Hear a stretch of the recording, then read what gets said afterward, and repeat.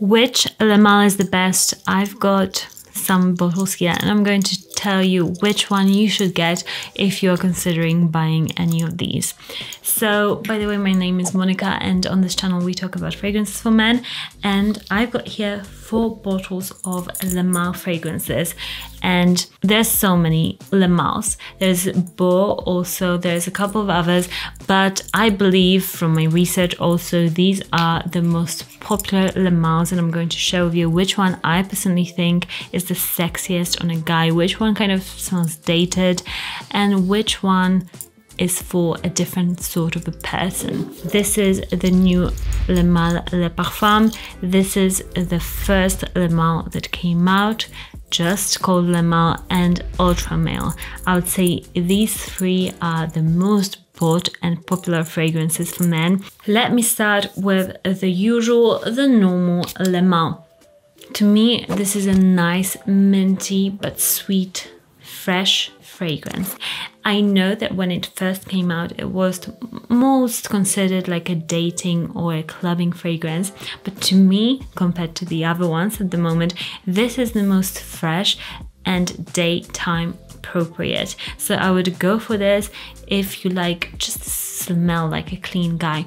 But what I would say that this is kind of starting to smell a bit dated. Maybe not because the fragrance is dated, but because so many people have worn it since it came out in like 1994, I think. So now when we did tests and ask women what they thought about this one, often they think this smells a bit old because they think about their dads maybe wearing it. So this one is more of a fragrance that is getting a bit more mature smelling, and not exactly in a good way, although it's a very good fragrance. I wouldn't personally recommend it to you guys if you're buying your first Le Male. Now let's move on to Ultra Male, which is extremely popular and many people love it for how sweet and candy-like it is, and many women absolutely love it. But in my experience, we did test it out on the streets, and women actually, when we tested it versus Versace Eras, none of the women chose this one as their preferred fragrance. The question is, which one do you find more attractive on a guy? That one. The first one. Manly? More that manly. Makes sense. Not to be like stereotypical. That one. The first one. Yeah, that was a bit light, like women, a bit feminine. Because it just feels like, it just smells more like masculine. The first one. The first one you find more attractive. The other women said that this one is a bit feminine for them, as it's not. It smells like old people. Like old people. Which one do you find more attractive on a guy? This one. The first one. Yeah, on the left one. And that's another one. Prefer that one to that one.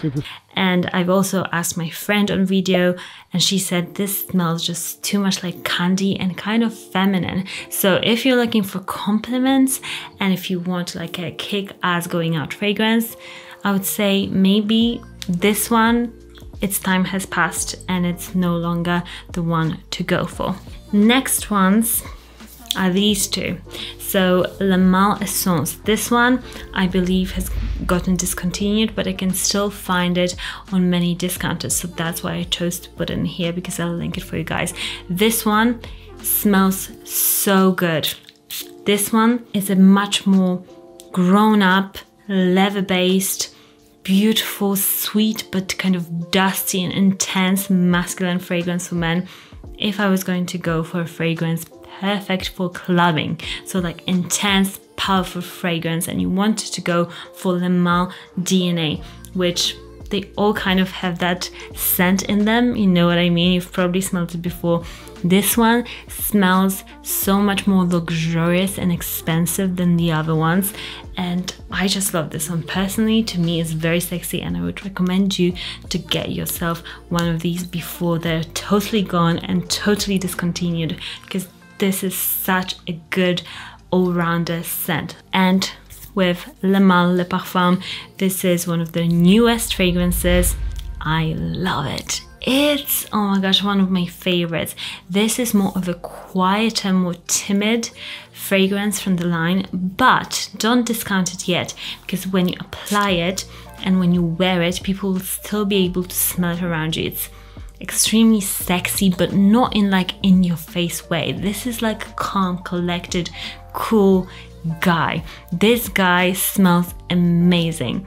Mint and kind of like iris. It's so unique and calming. It's super just expensive smelling. Love this one. I would say this one also smells just like Le Male had a brother, and this is much older and richer brother of the original Le Male.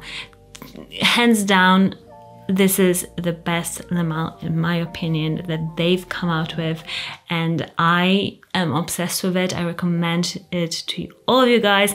10 out of 10 fragrance. You'll impress women with this one, and it just doesn't smell dated at all. If anything, it just smells modern. And this one also, this one I would give 9 out of 10 because it's just amazing. And the performance on these ones, they last a long time. With this one, you can go ahead and spray a bit more to be a bit more smelt.